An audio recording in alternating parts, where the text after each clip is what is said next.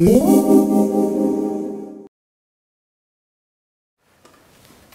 there, it's Tristan back again with another video. I've got a recommendation for a cool little device that'll not only pay for itself, but also help save you money.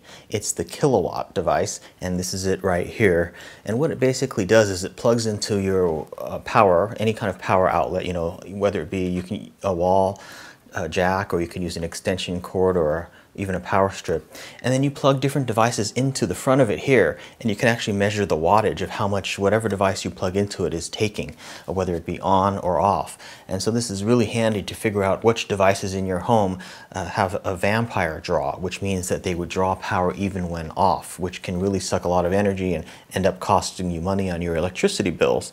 For instance, I found that there were a couple of components in my AV system that draw power even when off. One was my tuner, which was drawing about 1.5 to 2 watts even when off.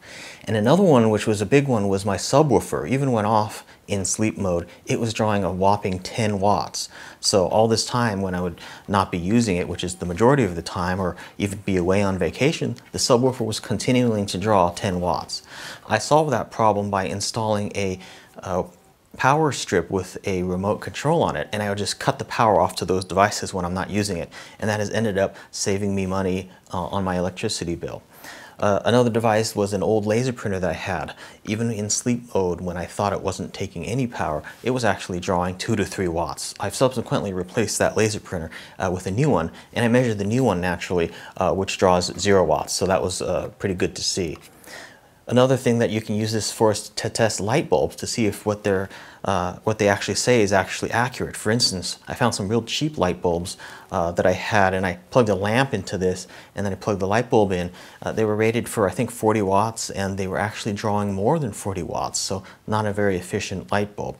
So these are just some few examples of how you can use this device, but it's very useful. It's not only good for, testing devices when they're off, but you can also test the devices when they're on to see how much power they draw when they're on. So if you're just curious to see how much, how many watts your TV draws, for instance, you can use this to, determine that, and it can be a real eye-opener.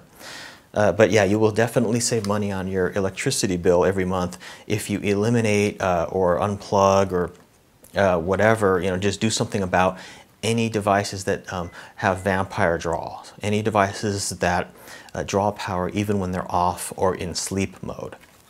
Now this has a bunch of different buttons here, and it has a digital display which does automatically turn on when you plug this into the power.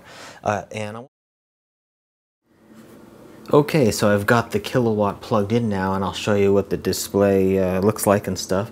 When you first plug it in, it's displaying voltage, so this is the voltage of your system, of your house system, so it says 121.4. That's about 120 volts, which is correct. I don't have anything plugged into the Kiill-A-Watt, so it's not going to measure anything, any draw or anything like that. That's the amp button, that's the watt button. You can see it says 0 because nothing's plugged into it right now.